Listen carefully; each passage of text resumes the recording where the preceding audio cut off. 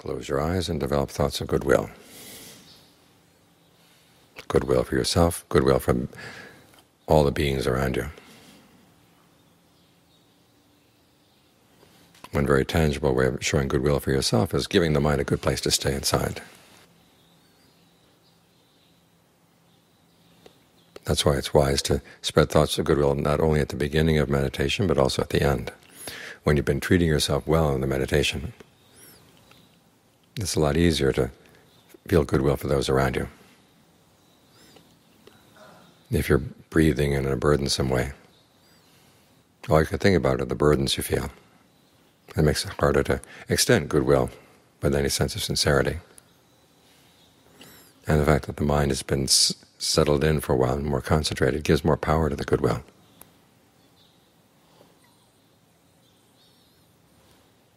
But it's also good to have practice in spreading goodwill when you're not feeling good. Just to remind yourself that your goodwill should not depend on your mood, because it's a determination that no matter what, you're not going to harm anybody else.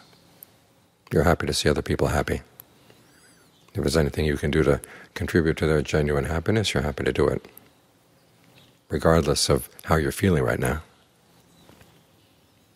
You want your goodwill to be dependable, there all the time.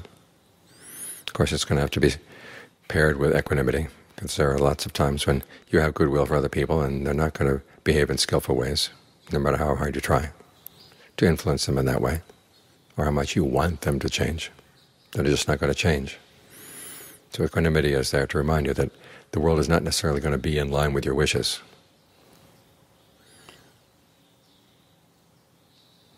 But you have to have goodwill anyhow. So strengthen your goodwill in whatever way you can. If you can strengthen it with the way you stay with the breath, fine. If you can strengthen it with your own discernment, reminding yourself that you need your goodwill. It's a determination. It's a form of restraint, that you're not going to act on ill will at all. Then your goodwill becomes more reliable. And after all, you do need it, because if you act on ill will, that becomes bad karma, and becomes the kind of karma that's hard to admit to yourself.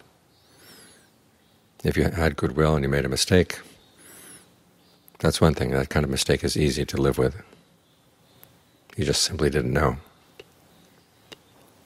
But when you initially acted out of ill will to begin with, and then created harm,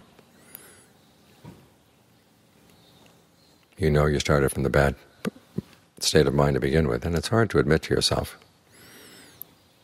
So try to develop goodwill all the time, regardless of your mood, regardless of the ups and downs and the level of your energy.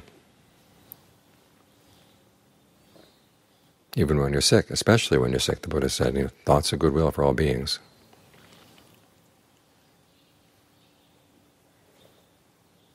That way your actions become more reliable, and when your actions are more reliable, your happiness will be more reliable as well.